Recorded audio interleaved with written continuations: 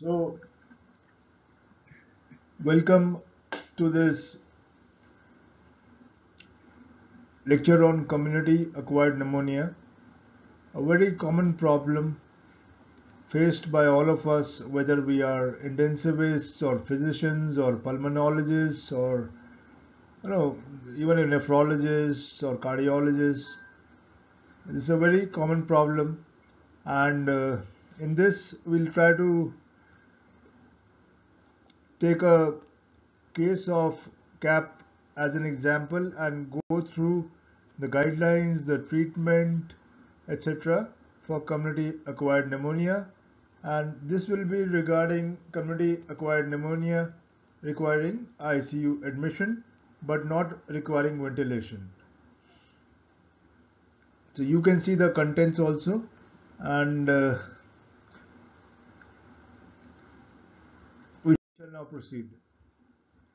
So as far as the history of pneumonia is concerned, as early as 400 BC, Hippocrates had described pneumonia, and you can see here parapneumonia and pleuritic affections are thus to be observed if the fever be acute and if there be pains on either side and if there is expiration which is prolonged with cough and sputa, etc., etc. So they recognize this syndrome of pneumonia, and whosoever got pneumonia by and large died because there was no treatment. Then Sir William Osler, so-called father of modern medicine, 100 years ago, linked this pneumonia to a bacterial cause, and subsequently with the advent of antibiotics we have some form of treatment now. And the Spanish flu, when it occurred, was a mystery as far as the organism is concerned. It was not known that it was actually caused by a virus or whatever was causing it, whether it was a bacteria or virus. It was only around 30 years later that from the preserved samples they discovered that it was the influenza virus which had killed so many. So pneumonia has been called captain of death by none other than William Osler, and especially in the elderly, it is the harbinger of death and is the leading cause of mortality amongst all age groups. So we come to this case. It's a simple case, but often we bungle up simple cases and end up with ventilating these patients. So we should get simple things straight, and of course complicated patients can then follow. So this is a patient with fever for 3 days. It's not recorded, and he's 50 years old. He presents with grade 2 dyspnea, that is mild dyspnea. He lives in the city and works in an office, and there is no past history of any kind. There is no exposure to animals, birds. He's not immunocompromised, and there is no similar illness in the family. He has taken Augmentin, that is a Moxclav, for 1 day. So this kind of history should be taken for all patients, and we shall see what is the relevance of all this, because this actually gives a clue to the etiology. And on examination, GCS is 15 and all vitals are stable except for a saturation of 92% requiring low flow oxygen on nasal prongs and few bilateral crepes. So this is the X-ray which was done outside when he presented to us, and what you can see with the arrows are actually called air bronchograms.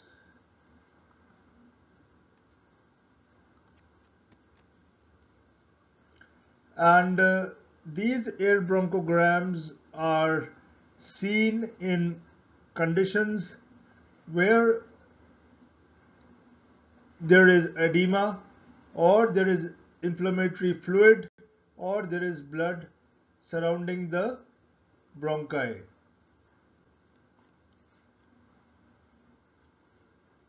The bronchi are normally surrounded by the alveoli, which contain black air.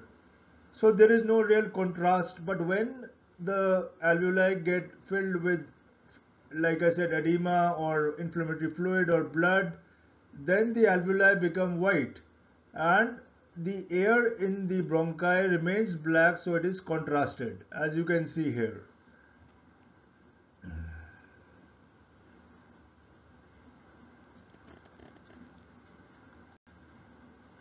So this here is black and surrounding area is white. So the black is the air in the bronchi, and this is an air bronchogram. Similarly here and in other places also, for example here. So one has to look for the air bronchogram, and when you get an air bronchogram, it means generally it's a pneumonia. However, it can also occur in pulmonary edema due to cardiac causes or in pulmonary hemorrhage. But generally it is pneumonia. However, it is not always pneumonia, like I just said, and there are other chronic pulmonary conditions which can also cause air bronchograms, but in the acute setting, this is the differential for air bronchograms. It is not that if you do not have air bronchograms, you cannot have pneumonia, but you have them, then this is the differential.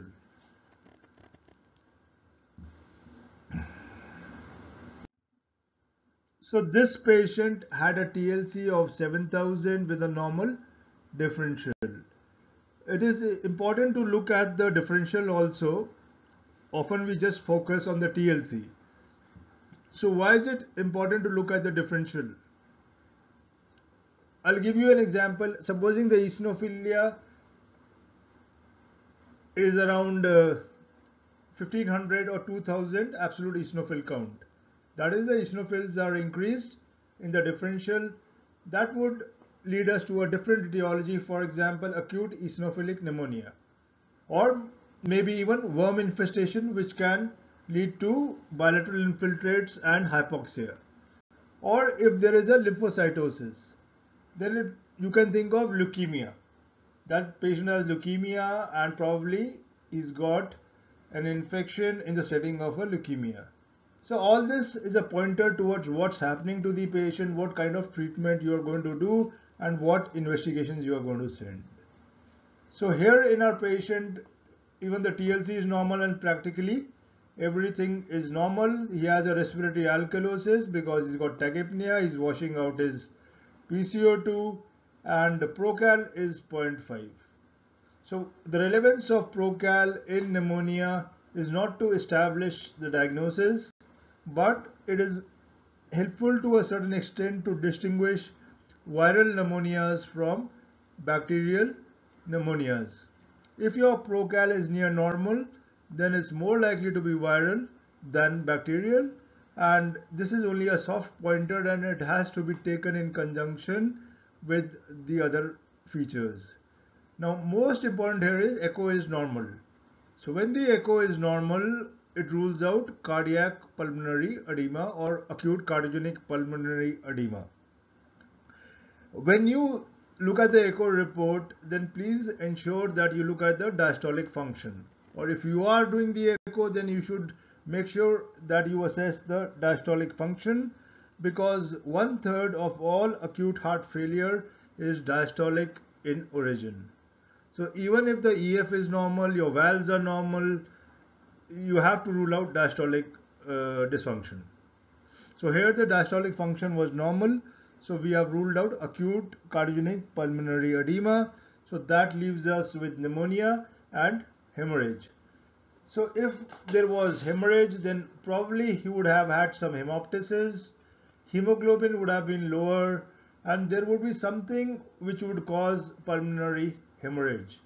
So there is no evidence of coagulopathy, and if it was a vasculitis, then it is unlikely to present with just 2-3 days of history, and more importantly, the urine would be active. There would be an active urine sediment, because normally pulmonary hemorrhage is associated with glomerulonephritis. It's normally a renal pulmonary involvement. So most likely we are dealing with a pneumonia. Now, as far as the differential diagnosis for pneumonia is concerned, I've already talked about ACP and hemorrhage. Then atelectasis can be there sometimes. Aspiration is very common. Then all these other differentials. Now, as far as the other differentials are concerned, for example, eosinophilic pneumonia and BOOP and vasculitis and hypersensitivity pneumonitis, they are not actually called ARDS. They are not called ARDS, and the definition of ARDS does not actually take into consideration the etiology. We all know the parameters which are involved in diagnosing ARDS, and there is no etiology. But all these conditions listed below can cause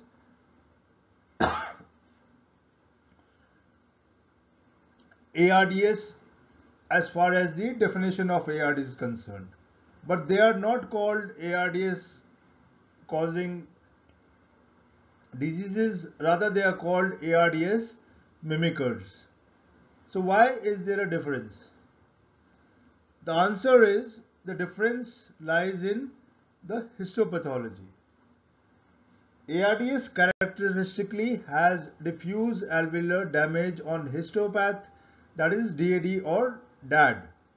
And these conditions which are ARDS mimickers do not have DAD on histopathology. So this is a gray area in the diagnosis and the definition of ARDS. Now, we made a clinical diagnosis of CAP and the patient was started on piperacillin tazobactam and oseltamivir. Because influenza is non-seasonal now, it is very well recognized, we cannot be sure that the patient does not have influenza, and we have sent the PCR in the nasal swab and we are awaiting the results, but we have to start oseltamivir also.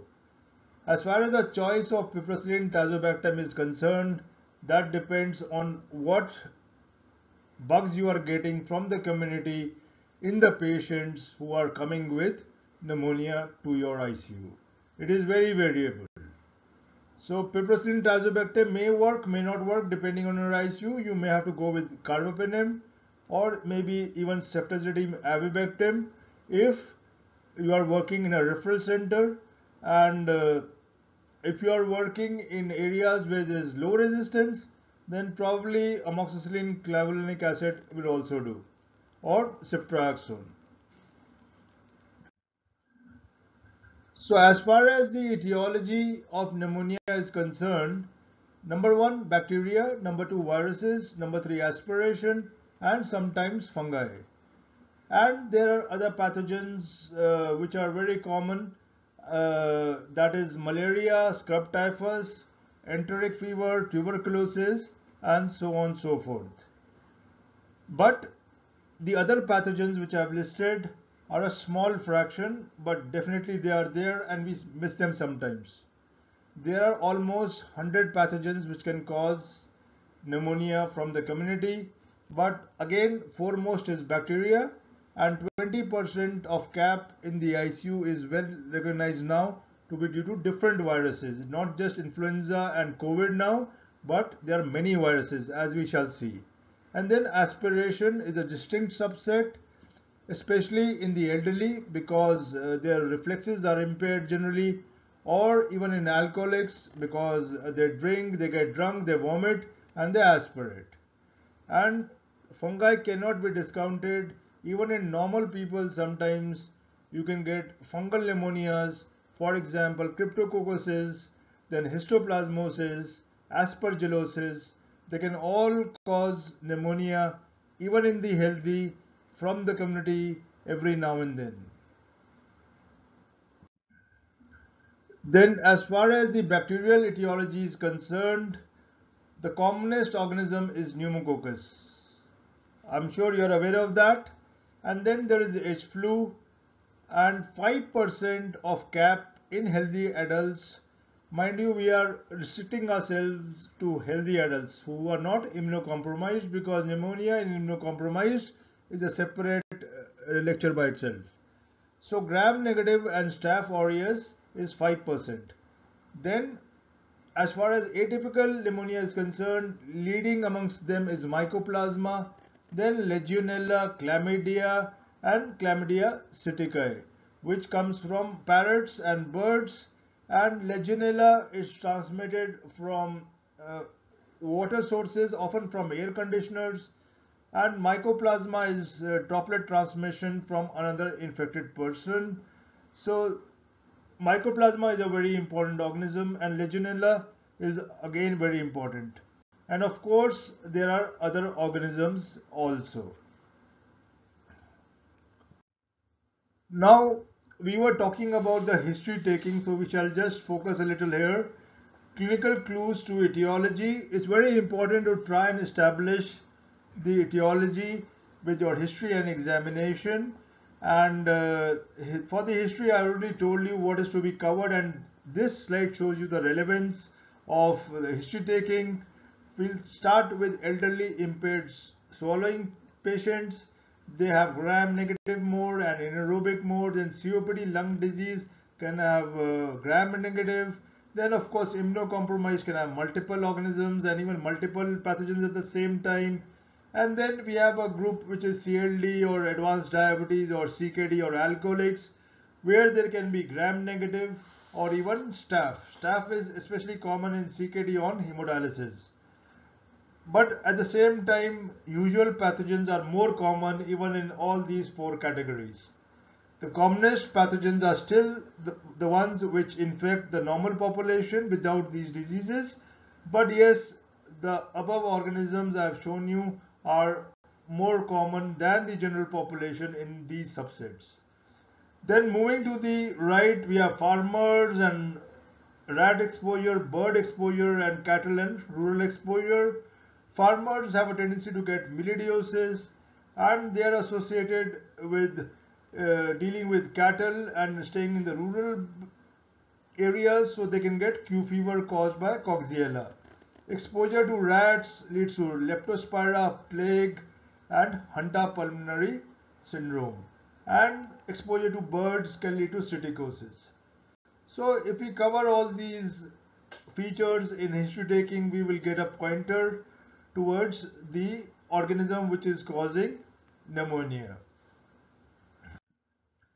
I agree, it is really confusing being there so many pathogens, but with time, with practice, I'm sure you'll be able to sort it out, like most of the senior intensivists or physicians can sort it out. It is not so difficult. Then this is just to show you that these things are not common, uncommon, these organisms.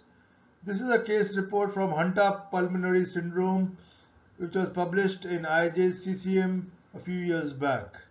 And just a few words about Hunter pulmonary syndrome. It is transmitted from rodents to man, and it is characterized by ARDS and hypotension. The ARDS occurs because of a combination of cardiogenic and non-cardiogenic pulmonary edema, and the hypotension is because of cardiogenic shock plus a kind of septic shock, in the sense there is leakage from the vasculature. And if this is recognized and treated well, and you can use ribavirin, it often responds in the first 48 hours. It has a good prognosis if recognized, managed properly with the use of judicious ventilation and fluids, but it is a mimicker of sepsis. As you can see, there's ARDS, there's hypotension, so one has to be aware of this. The history is paramount importance, because you have to get exposure history, and at the same time a very important clue is the TLC and DLC. There is significant neutrophilia in these patients with immature cells. That is most important. So please be cognizant of this somewhat rare condition, but we don't recognize this. That is why we don't pick it up.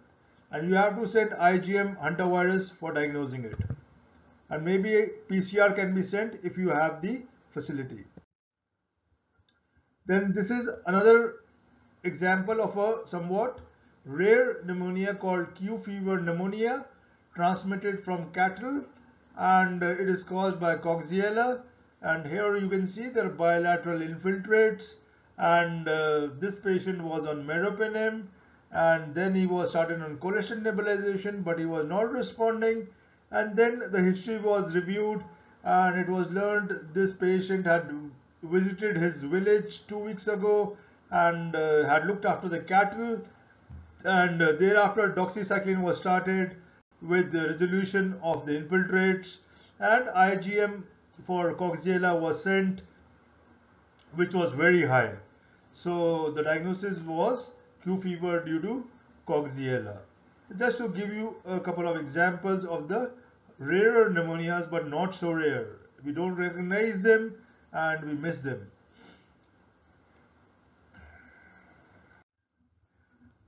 So the cultures were sent for this patient, and the blood culture and urine culture were negative.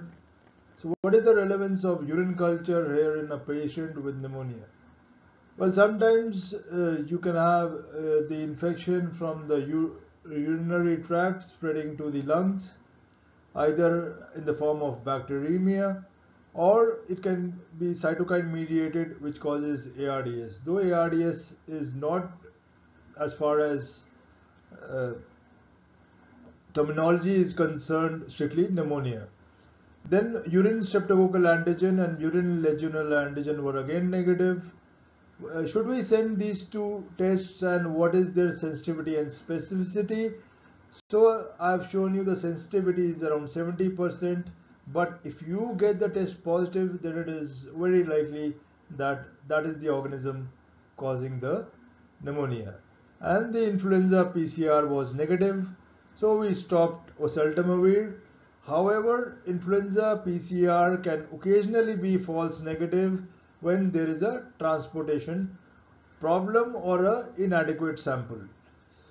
And another thing to realize is influenza PCR, if it is positive, always means active infection, because it is not a colonizer, unlike so many other viruses.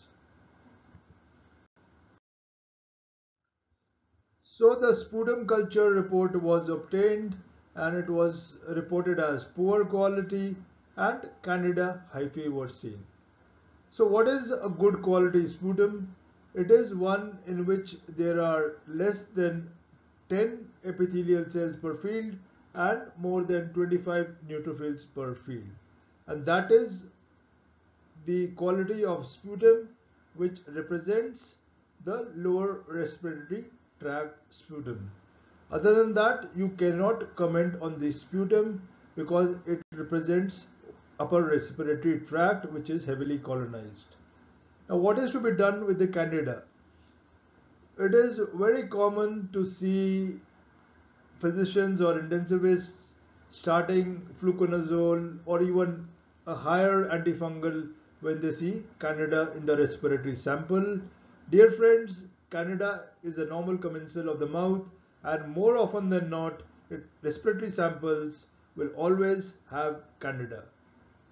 And Candida does not go down from the respiratory tract into the lungs to cause pneumonia. It is never known to occur. Candida pneumonia is a very, very rare entity, and the few cases that have been recorded are from candidemia in the blood, that is invasive candidiasis. So this should be borne in mind, and the only indication to treat Candida in the respiratory tract sample is when you have heavy growth and there is evidence of bronchospasm, because that can sometimes lead to tracheitis. And some element of bronchitis and it leads to bronchospasm. Apart from that, please do not treat respiratory samples. Generally, they should not be treated with antifungals. So that is the role of sputum sample. And yes, if you get a good sample and it's showing one dominant organism and that is the culture report, then definitely that should be covered with your antibiotics. However, at the same time, because certain organisms like Mycoplasma and Legionella do not really grow well on your routine sample, routine culture, therefore, if there is clinical evidence of Mycoplasma or Legionella or any other organism, then that should also be covered, because sputum sample has a variable specificity.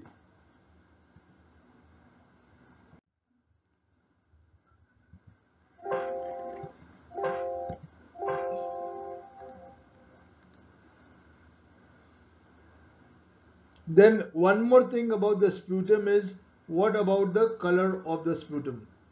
So the color of the sputum is not really helpful, because the greenish color actually comes from neutrophil breakdown by an enzyme called myeloperoxidase, and it can be seen in viral infections also. So the green color does not help much whether it's white or green. Definitely a currant jelly color which I showed you in the slide indicates Klebsiella most of the times if there is no blood. And if there is sputum initially, then if you have a decreasing amount of sputum production, that is a sign of resolution of pneumonia. And if it is foul smelling, that points towards anaerobic infection. Now, another thing is that only 20% of the patients can produce sputum, because either they cannot produce sputum or the sputum is of a poor quality. So only 20% of the patients can actually produce a proper sputum sample. So in these patients, how do you get a respiratory sample? So the answer is BAL, a bronchoscopy, and then you do a lavage and you get your BAL. So we have to look at the recommendations as far as BAL is concerned, and if you see here, it says it may be required in the hospitalized patient who is intubated or unable to produce an adequate sputum sample. So may be required. It has to be judged clinically, and whether you do it or you do not do it depends upon your clinical diagnosis.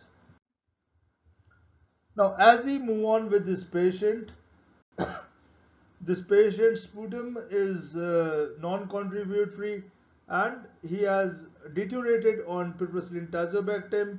We have stopped oseltamivir. The PF was initially around 300 and he was on 4 liters nasal prongs, but now at around 48 hours, the cultures are also sterile, influenza is sterile, and we put him on NIV because he has gone into worsening oxygenation and mild ARDS. So when the patient is in such a situation, you have to assess whether he is responding to antibiotics or not, and you look at the fever and surge markers. They should respond in 48 hours, and the oxygen requirement should start decreasing, and procalcitonin, if it is increased, should start declining. That is the importance of procalcitonin, its kinetics. And what about chest X-ray clearance? Well, this is a misconception amongst many medicine students, residents, and even more senior people, that the X-ray should clear in pneumonia. Otherwise, the patient is not responding. Let me tell you, X-ray clearance is very variable and does not always correlate with clinical improvement. If your X-ray is improving, it means patient is improving. However, if the X-ray is not improving, it does not mean that the patient is not improving. It can take up to 12 weeks for the X-ray to resolve, X-ray findings. So you have to look at the oxygen requirement, the decrease in fever, the decrease in procal, CRP, TLC if they're elevated. That is how you judge whether the patient is responding. And of course, a subjective sense of feeling better. So now the patient is not improving. We have to look at the conditions which may be there if the patient is not improving. Is our diagnosis correct? Are we giving the correct antibiotics if it is a pneumonia? Has he developed a complication of pneumonia, primarily empyema, or metastatic abscesses, or meningitis, or sometimes even pericarditis? Or has he got an ICU complication, maybe DVT, maybe line induced fever, and so on and so forth. So at this point, when we have received the reports, the sister notices this lesion, and this lesion is called erythema multiforme. It's got a target lesion in the center surrounded by a circular ring of erythema, and this is characteristic of a certain organism. And at the same time, we notice bilirubin has gone up and the hemoglobin has dropped, and this indicates there is ongoing hemolysis because the bili was predominantly unconjugated. So considering all this, we think of a particular organism, and I'm sure you have made the etiological diagnosis here. It is mycoplasma. This is a feature of mycoplasma, the erythema multiforme, and hemolysis, leading to increase in indirect bilirubin and a drop in hemoglobin. So we start azithromycin, and the question here is, why should we not give levofloxacin? So the problem with levofloxacin is, one, that if you have an undiagnosed pneumonia, you can not always rule out tuberculosis, and here you don't want to use levofloxacin, which can cause resistance if it's tuberculosis, as you are using it as a single drug.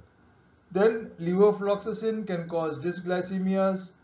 Then apart from that, levofloxacin is not good in the younger age group, and the advantage of levofloxacin can be in those patients in whom QTC is prolonged, because levofloxacin has minimal effect on increased QTC, while azithromycin increases QTC significantly. So these are some of the advantages and disadvantages of azithromycin vis-a-vis levofloxacin. So we shall look at the guidelines for antibiotic prescription in the intensive care unit, published in Indian Journal of Critical Care Medicine around 2 years back. So if you look here, what should be the preferred combination therapy for CAP in ICU? And here it says cefotaxime, ceftriaxone or amoxiclav plus a macrolide. So macrolide should always be added, and because it covers atypical organisms, it should always be given. Then we should realize that ceftriaxone and amoxiclav is good for those countries, the Western world, where there is very little resistance. But this is not valid for our country because there is enough resistance. So we come here, and if you see what are the risk factors for multi-drug resistant CAP, and all patients admitted with CAP in ICU should be evaluated for risk factors for MDR organisms, and antibiotic therapy should be individualized. That is the statement. Antibiotic therapy should be individualized, because MDR pathogens is a very good statement, if you consider if it was made around 5-6 years back. But now the thing is, even if you don't have the risk factors for MDR, there is so much resistance in the community, our community here, that even without MDR risk factors, you are getting pathogens which are carrying the MDR genes. For example, carbapenem resistance in the community now without classic risk factors is around 50%. So the answer here is, what antibiotics should you give?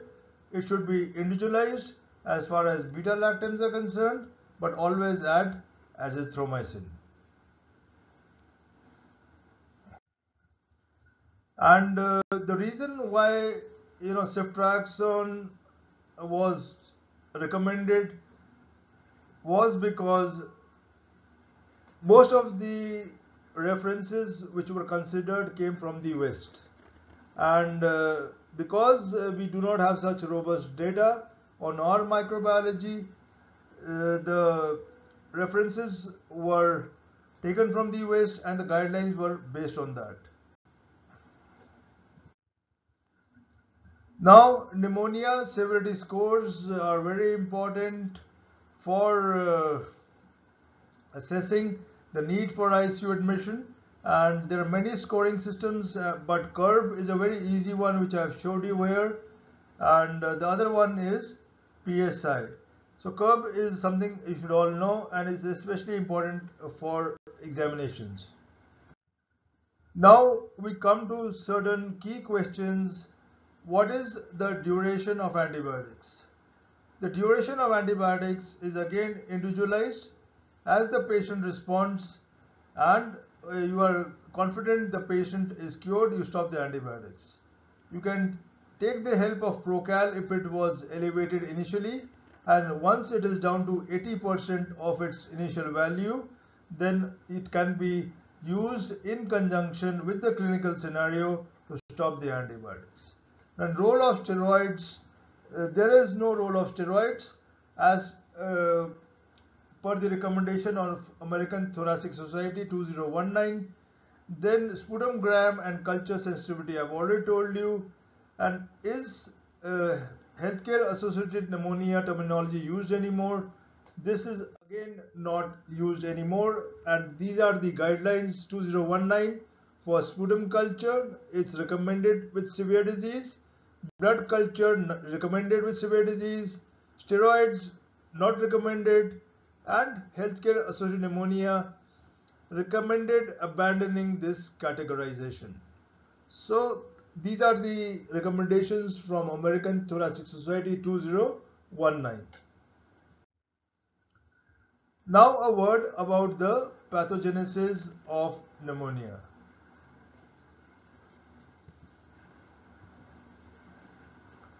This is the commonest route we know is called microaspiration, and microaspiration is always occurring in all of us, especially when we sleep. Because of impaired reflexes, we tend to microaspirate. Now the question is, if we are always microaspirating, then why should a healthy adult get pneumonia? Well, there are 2-3 reasons. First, if the aspiration is of a large volume, which can happen at times. Second, if there is a virulent organism. And third is if there is any impairment of immunity during that period. Apart from that, you can always inhale organisms such as mycoplasma, which can lead to pneumonia. And another way you can get pneumonia is from the bloodstream. It is called bacteremic spread of pneumonia, and this classically occurs in the setting of a focus of infection in terms of pus formation, like if you have a central line in your jugular vein and there is septic thrombophlebitis, a small fragment of that septic thrombus can travel upwards to the right heart, from the right heart into the lungs, causing septic emboli or bacterial pneumonia, which characteristically has a nodular appearance and is peripherally situated on the CT and may cavitate. So this particular kind of bacteremic spread and pneumonia should be recognized, and apart from this it also occurs in endocarditis or can occur in a distant abscess where you can have septic thrombi traveling to the lungs. And the last mode of pathogenesis is by contiguous spread, and here what happens is that there is a focus of infection surrounding the lungs. For example, after surgery there is subdiaphragmatic collection, and that infection transmits upwards into the lungs through contiguous structures. Similarly, if you have mediastinitis, it can lead to pneumonia at times, or if you have a primary empyema, that can also lead to pneumonia. So this is about the pathogenesis of pneumonia. Now, new research has led us to reformulate our thinking of the microbiology of the lung. Initially, it was thought lungs are always sterile, but recent research has shown that the lung is not sterile, just like the gut. There is a population of bacteria in the lungs, that is the lung parenchyma, which is primarily anaerobic, but also certain other organisms, and this is a healthy microbiota which prevents infection from occurring in the lungs, just like the gut. But if due to any reason this microbiota of the lungs is disturbed, then it predisposes to infection, pneumonia, as in immune compromised patients. So the lung is not sterile, and I think some of you may know this because this has been there for the last couple of years now, but prior to that this was not there, this concept. It was thought lungs are sterile. Then the other concept is, if you have ever thought whether you are breathing in any bacteria right now. You are sitting listening to this. Are you breathing in any bacteria? Well, the answer to this is yes. We all breathe in around 100 bacteria or fungi or viruses per minute. And these are taken care of by the immune system in the respiratory tract, and this is the reason why we have colonization of the oropharynx, and that is the reason why the oropharyngeal flora does change over time depending on what you are inhaling. And the pictures on the right show you electron microscope pictures of different fungi and different bacteria floating around you. Now a little bit about the radiology of pneumonia, X-rays only. So this is an example of lobar pneumonia restricted to a lobe, classically pneumococcus. This is multilobar or bronchopneumonia, classically staph, H-flu, and this is called interstitial pneumonia, classically by atypical organisms or viral or even early ACPE, and also PCP, but PCP is in immunocompromised. And as you can see, the yellow lines mark out reticular shadows or linear shadows. You may ask why this is not bronchovascular marking. The answer is bronchovascular markings fan out in a radial distribution from the hilar towards the periphery. And whenever this pattern is not there, in the sense there is crisscrossing or any abnormality in this fanning out of the bronchovascular markings, then these interstitial markings are considered abnormal. So what do I mean by fanning out of bronchovascular? It means they go out like this.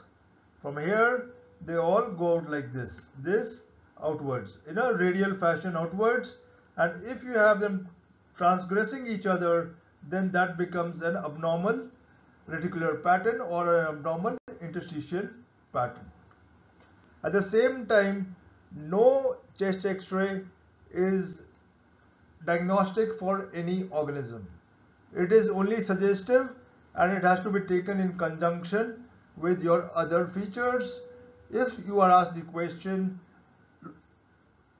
what etiology do you ascribe to the pneumonia by looking at the X-ray, you can only give a broad differential, but you cannot pinpoint. For example, interstitial pattern is classic for atypical, that is mycoplasma. But at the same time, mycoplasma can always cause bronchopneumonia. It can always cause lobar pneumonia. So it is a very confusing picture, and the radiology on the X-ray is not diagnostic of the etiology.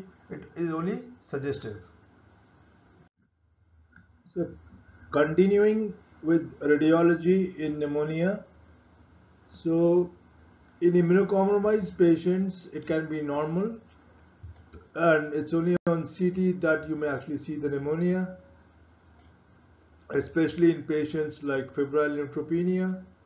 Then there are hidden areas on the X-ray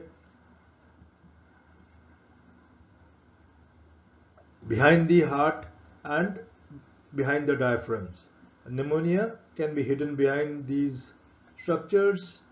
Then you may have worsening with IV fluids because the patient is initially dehydrated and the vasculature becomes more prominent, or there may be leakage of fluid.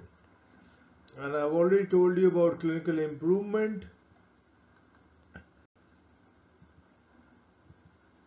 Then CT scan is not routinely indicated. So if ever you have wondered when is a CT scan indicated, it is not routinely indicated. It is only if you are seeking specific information like whether there is an empyema or the patient is having a necrotizing pneumonia, developing abscesses, and so on and so forth. Then we come to the role of thoracic ultrasound, that is in the ICU, a very upcoming and useful modality.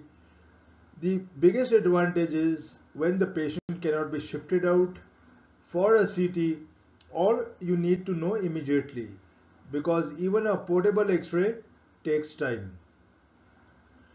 At the same time, the person who is doing the thoracic ultrasonogram should be competent. If you are not competent, then you cannot really comment and you may be just creating confusion. So competence in thoracic ultrasound is of utmost importance. And in the right hands, a thoracic ultrasonogram is more diagnostic than an X-ray for pneumonia. Less than a CT, but definitely more than a chest X-ray. And when you are trying to diagnose pneumonia with your ultrasonography, then dynamic air bronchograms are a hallmark of consolidation. They may not be present, that does not exclude pneumonia, but if they are present, it is highly suggestive. At the same time, you must realize that they are also not diagnostic, and in certain situations, especially compressive collapse, you can have dynamic air bronchograms, and the diagnosis of pneumonia should not be based solely on the presence or absence of dynamic air bronchograms. You have to see the entire picture, the entire findings, and then make the diagnosis of pneumonia. Now, what about fluids in pneumonia? Because the moment you give fluids, it's going to leak out.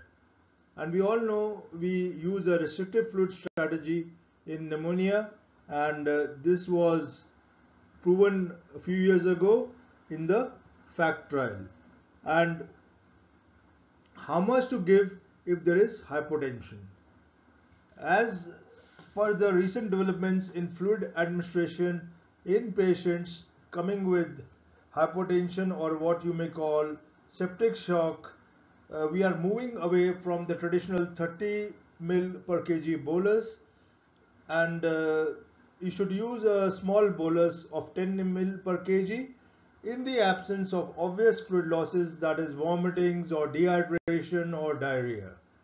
And once you have given this bolus, start your NORAD early and try to get a MAP of 65 in most of the cases. And despite this, if you have gone up on your NORAD and the patient is still not achieving a MAP of 65, then you should use your dynamic parameters to see whether the patient is fluid responsive, and further fluid should be administered as per your fluid responsiveness. And you can see the reference I have put up for you. This comes from Europe, and fluid resuscitation during early sepsis, a need for individualization, like I just told you. Then PCR multiplex on the respiratory sample is upcoming technology, and it is very helpful especially for viruses. And these are the features of PCR multiplex. The most important is that it gives the results in a few hours, though it is definitely more costly, but at the end of the day it gives cost-effective results because it gives faster results in a matter of few hours. And what is the interpretation of PCR? The interpretation is that it approximates culture growth density approximately, that is on your BAL, and 10 to the power 3 colony forming units per ml or more is what is diagnostic of pneumonia on BAL, and less than 10 to the power 3 genome copies are not reported on your PCR, and genome copies approximate colony forming units per ml on the BAL. And this is an approximation done by extrapolation, and is not one-to-one but an approximate estimate. The problem with PCR multiplex in diagnosing viruses is that viruses have been found to be frequent colonizers, and there is no real number which can distinguish colonization from active infection as of now. So one has to evaluate clinically and decide whether there is a viral pneumonia. And this here shows you the pathogen detection by BioFire, which is a valid PCR technique. It has been approved by FDA. And on the left it shows you pathogen detection by traditional methods, which is 37% as compared to 60% detection by BioFire pneumonia panel. And this is what it picks up on BioFire, and those are the viruses. Then it gives you the resistance genes, and this is the list of bacteria, including, as you can see at the bottom, chlamydia pneumonia, legionella and mycoplasma, which are very difficult to diagnose otherwise. Earlier serology paired samples were recommended, but not so anymore. And again, legionella was a difficult diagnosis as far as microbiology is concerned. The problem is you cannot customize these panels, and if you want anything else, then you have to send it separately. Now a word about viral pneumonias.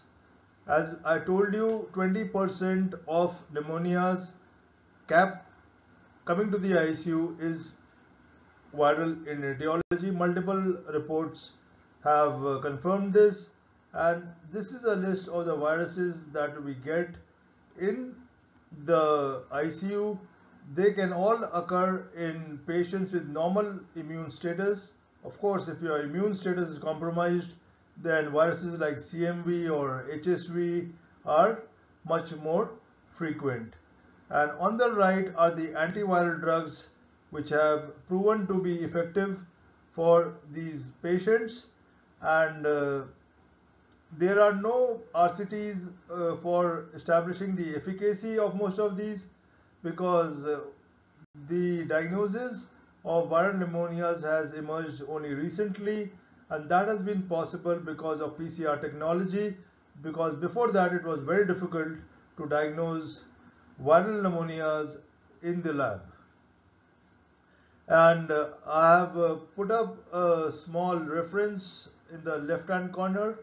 This is from NEJM case reports, and this was a 39-year-old woman with rapidly progressive respiratory failure who was diagnosed to have adenovirus on PCR, and adenovirus was the organism, and they gave cidofovir, and the patient responded. She was very sick on the ventilator, and she was discharged, though on maintenance hemodialysis, because she had AKI and then she had cidofovir renal toxicity. So please be cognizant of viral pneumonias and the antiviral drugs that are available. We should try and diagnose them and use these drugs, because many a time when we do not think of viral etiologies, we think of a bacterial pneumonia, and we go on upscaling our antibiotics without any response. And in today's world of COVID pneumonia, it would be inappropriate to not talk about it, but because everybody is overwhelmed with information and the workload that is associated with COVID, everybody has seen enough of it. So just one slide, and these are the features on chest X-ray for COVID pneumonia, and sometimes it can be normal and only the CT may show the pneumonia. Now, the role of high flow nasal cannula as respiratory support in such patients. We have oxygen masks or face masks, then we have non-breather masks, and then we have NIV, and then we have high flow nasal cannula. So which one should we use? Now, oxygen mask can be used if the patient is not in ARDS. But once the patient is in ARDS, NIV, we all know, can be used in mild ARDS and even up to PF of 150. But high flow nasal cannula has found its own place and recently shown to be very effective, and these are the guidelines published 2 months ago in intensive care medicine, which says compared to COT, high flow use decrease the need for intubation with a relative risk ratio of 0.85, and they have recommended the use of high flow nasal cannula. As far as high flow versus NIV is concerned, they have said that recommendations cannot be made as of now because there is insufficient evidence. But in the Florali study, which was published 4 years ago, high flow nasal cannula was used successfully in those patients where NIV could not be used. For example, for a PF less than 150, we do not recommend NIV. And in these patients, in the Florali study, high flow nasal cannula was used and it had moderate success. Similarly, if you put the NIV and the patient is not improving in the next few hours, that is again an indication to probably use high flow nasal cannula. At the same time, it should be realized whether you apply NIV or high flow nasal cannula, if the patient is not improving after some time, then that is a indication to intubate these patients. And if you continue with NIV or high flow and the patient not improving, it only adds to the mortality as the patient's lungs go on deteriorating. So that is about intubation of pneumonia with acute hypoxemic respiratory failure on NIV or high flow nasal cannula. And if at the outset the patient is in shock or in multi-organ failure or is in severe respiratory distress or hypercapnic or judged clinically to be not fit for any supportive device like NIV high flow nasal cannula, then you should go ahead with intubation. It is probably better to intubate rather not to intubate when you are thinking that I should intubate or not intubate. It is always better in those circumstances to intubate, because intubation and invasive ventilation is probably beneficial in such circumstances rather than trying NIV and persisting with NIV or high flow nasal cannula. So that was the last slide, and in a